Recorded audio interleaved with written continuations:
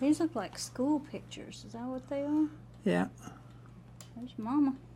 When I was growing up, I spent a lot of time with my grandma, and my grandma took me to nursing homes, hospitals, and we took care of them. And I grew up believing that everybody's got somebody. If not a big family like I have, then someone like my grandma. Ooh, hello. I started looking for an organization or some type of program that we could bring to Waco that would help these people that didn't have family or friends to take care of them. Hi. Hi. Well, we're here with the groceries that you asked us about last time we were here when I didn't find anything.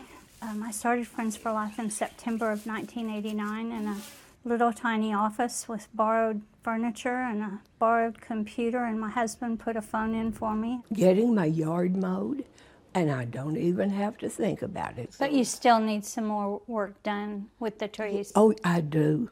I'll see if I can find somebody to help you with that. Okay. Being able to see the joy in their faces and how happy they are and that they have somebody to care about them. So how are you today? I'm all right. You doing okay? It's rewarding, and it makes you determined to try to make sure that nobody lives without those things.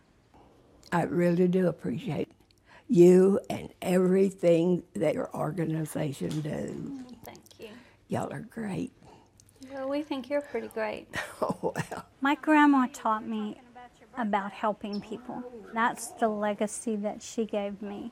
She taught me you don't make excuses, you just help people in need.